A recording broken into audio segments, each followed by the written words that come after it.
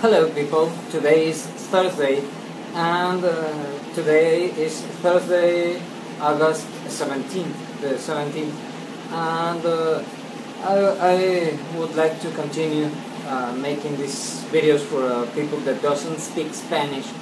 And I know that my accent is a little bit rusted. There have been several years without practice, but I hope in the more videos I make, the better my accent and my language will improve.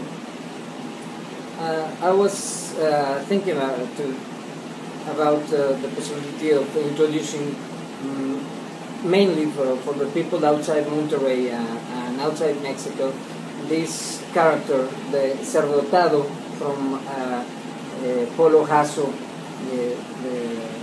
the author of this character. The CErdotado is a pig that is a superhero. He received his father received a curse from a witch, and from that curse, his two sons became with superpowers.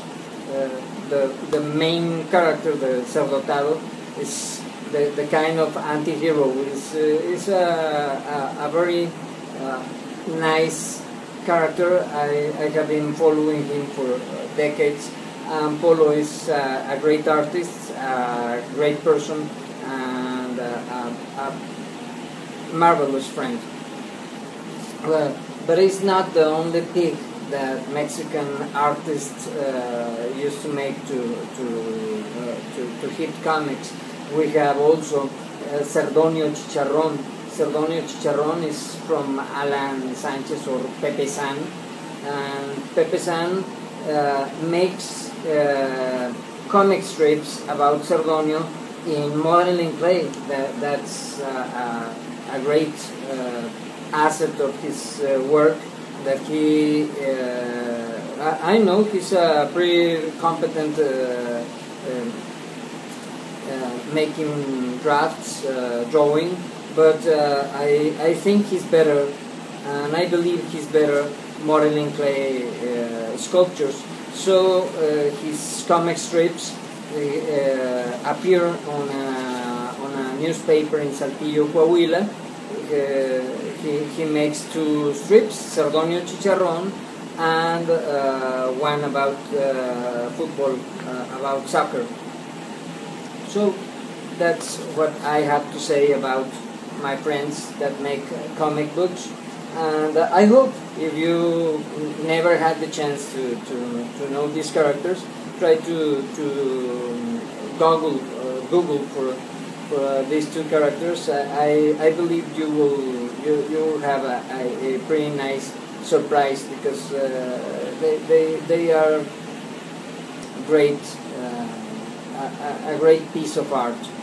Also, today there is a literary cycle on Monterrey that the great master writer of Monterrey, Eligio Coronado, he has a cycle called Pájaros en el Alambre, or Birds in the Wire, and he invites different writers every week, and every Thursday they gather at La Regia, an art cafe and gallery in the Barrio Antiguo at Monterrey downtown, and they read their works. Several years ago I was invited. I had been honored by Master Eligio, and I want to invite you.